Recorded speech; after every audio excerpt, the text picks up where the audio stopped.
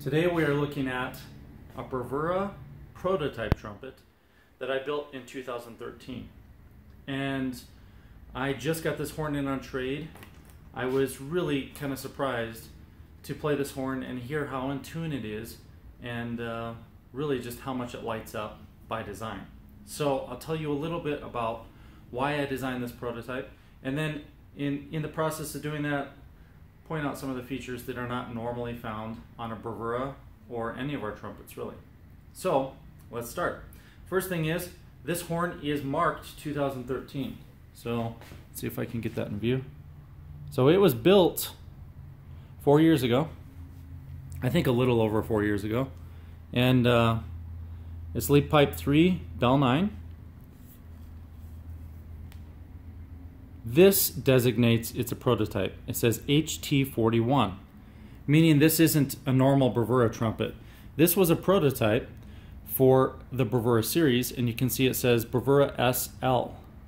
Most of you have probably never seen a horn like this, because I think I only built 2 or 3 SL models. The L stands for lead, meaning it's a commercial horn or it's a lead horn.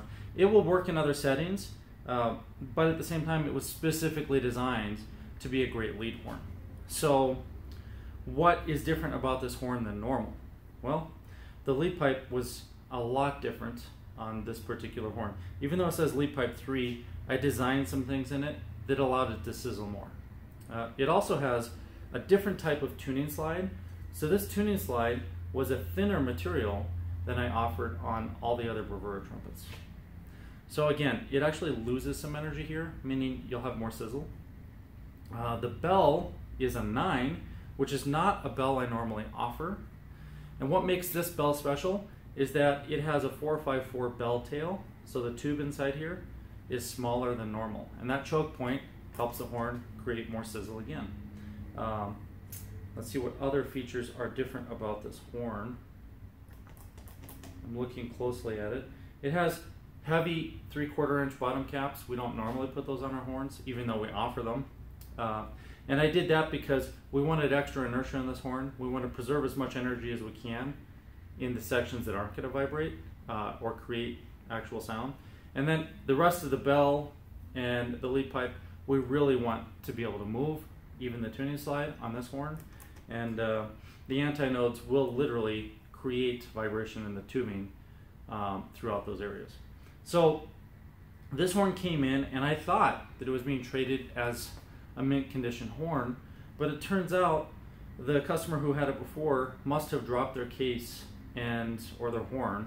Something happened where the bell got bent right here, and that's because we don't have a brace. If we had a brace, we would have had a bend here and one at the brace, and it wouldn't be as noticeable.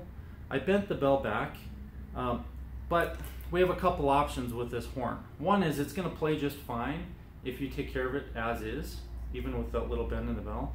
But if I take the bell off and completely repair it, the horn isn't going to play right. And it's also going to be messy where the solder marks are. So what I'm offering to everyone that's watching this video is, if you want an amazing plain lead horn that we built in Minneapolis 4 years ago, then this is it. It's a nice finish. The horn looks and plays great.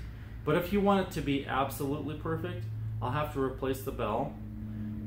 So the bell would come off, we'll put a raw brass bell on there, and it's an $800 repair, which, you know, if you don't want to spend the extra $800, just play the horn as is. So that's kind of your options there. Oh, I want to point out one more thing I just noticed. On the receiver to the lead pipe, you can see that I marked the venturi. See it right back there? It is 345. And those cryptic marks, you can kind of see them. There's kind of these cryptic marks on the receiver, and that was a special code for me, and you'll never know what it means. All right, so I'm going to play this horn, play a few notes on it, and then if you guys are interested, please let me know, because these do sell really fast, especially in the price range that I'm going to offer it at. I'm discounting it quite a bit because of that bent bell. So a new horn like this today would sell for $4,500, $5,000, somewhere in there.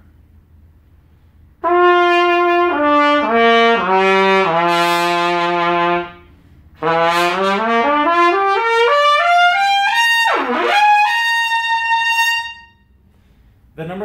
pipe is a fairly small lead pipe. With the 345 Venturi, it feels just like a normal lead pipe. You can put a lot of air into it, but it really shines. I mean, it's just a brilliant, huge, broad, but bright sound.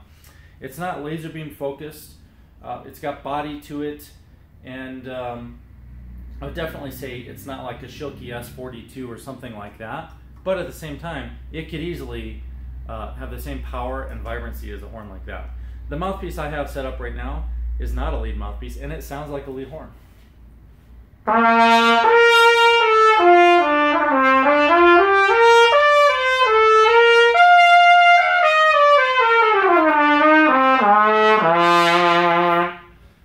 And it's just a beautiful lyrical horn as well.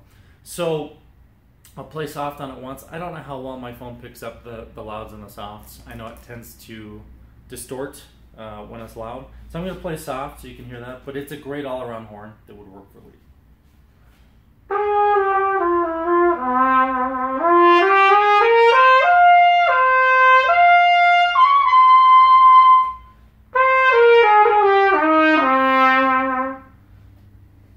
Yeah, it's a keeper for sure. So we have the HT41 prototype Bravura SL.